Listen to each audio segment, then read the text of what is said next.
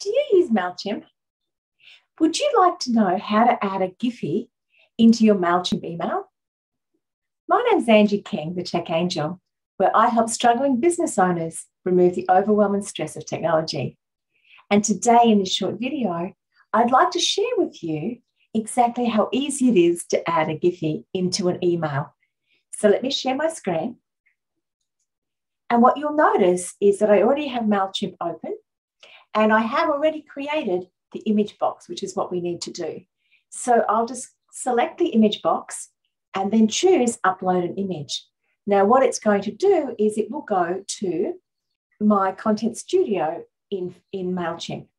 But rather than choosing one of the photos that I have there or one of the documents, over on the left-hand side on that pane, you'll notice one of the options there is a Giphy. So let's click on that. And it will display a random sequence of Giphys. But if you were after something in particular, so let's just do happy dance. You'll notice down in the bottom right-hand corner that it actually has 4,092 Giphys for happy dance. So basically we would just go through, we would choose one. Let's just choose this one and then click on insert. And there it is, it's in your email.